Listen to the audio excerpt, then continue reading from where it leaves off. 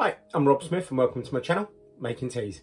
So I've got a real weird little embroidery I'm going to do. It's only a one-off for someone's coat, but it's quite a strange sort of design stitching wise, because there's a lot of hexagons all interlocking to each other. So I'll show you the design on the machine, and we'll stitch this out and just hopefully all hexagons line up. It should all work fine, but sometimes these can be a little bit tricky. So I'll show you the design. Okay, that's the design, and as you can see, lots of little hexagons all joined up with some text and a bit in there, and I'll show you embroidering, and we'll have a look at the end result to see if it all stitched nicely. Okay, so I've marked out where I want the embroidery to go. And pop some cutaway just on the inside, and just because this is a bit of a difficult one, I'm going to spray down the cutaway on the inside, and I'm just going to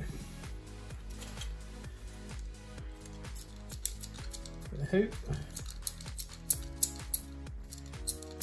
and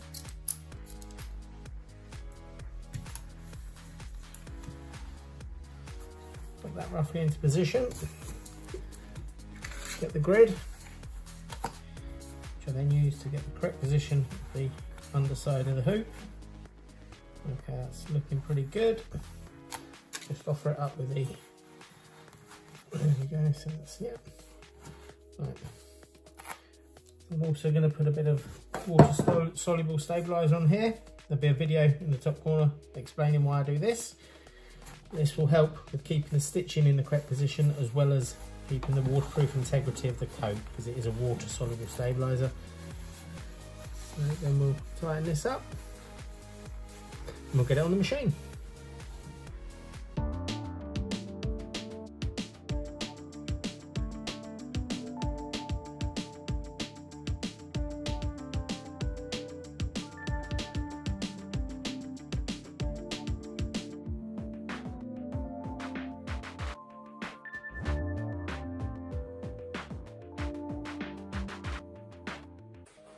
Okay, as you can see, that's turned out really, really well.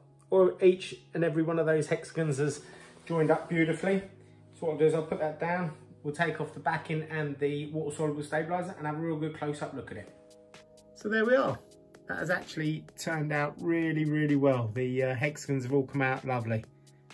So that's the benefit of backing really, really well, and the WSS stabiliser, water soluble stabiliser, and it's all come out beautiful. Okay, so we've embroidered the logo, and I've done a bit of a close up there for you. But as you can see, it has turned out really well. There's no breaks in any of the logos, hexagons. What you can find is with some logos with things like this, or circles, circles can, if you don't hoop it properly, can not necessarily join up properly, or they can go a little bit oblong or egg shaped. So when you're dealing with some sort of tricky looking logos, just work out where your sort of points could be that you think there could be some issues. Make sure you hoop really well with a good backing, spray it, even 2 layers of backing, put on a water soluble stabiliser, really get it in there nice and snug so that there's no movement in the garment at all, and then you shouldn't have any problems getting a fine detail like that all to line up and be okay, because you don't want to mess them up. So there we go.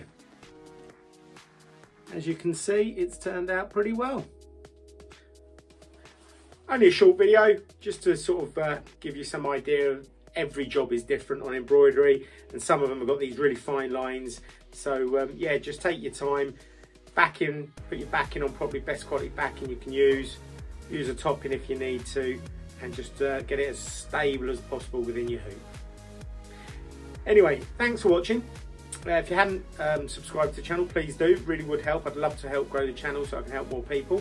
And please smash that like button, because that'd be really nice to know that people are actually watching it and hopefully getting some use for it.